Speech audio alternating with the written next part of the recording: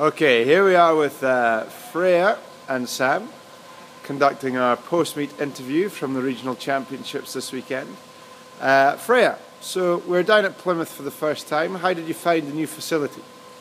It was nice, and the diving was nice meeting Tom Daly. How was the facility tour that we went on? Did you see Tom Daly during that? Yeah, no, we did. We intruded his warm-up session, which was nice. Excellent, excellent. Now Sam, how did the weekend go for you? It went okay. Got through nationals. I wasn't actually really expecting that because I actually didn't really train during the holidays. But it was really good, and I really enjoyed myself. Good. So it showed all that hard work has paid off during the year? Yeah, it really has. All right. So what's the next target for you, Sam?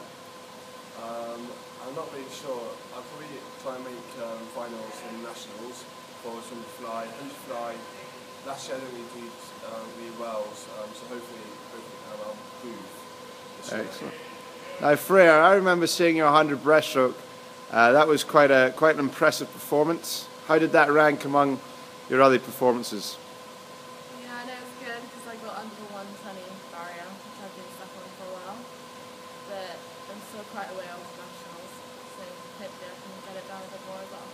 Excellent. And how have you changed your technique? Keeping my head lower, so I normally look straight down the pool, so just looking down.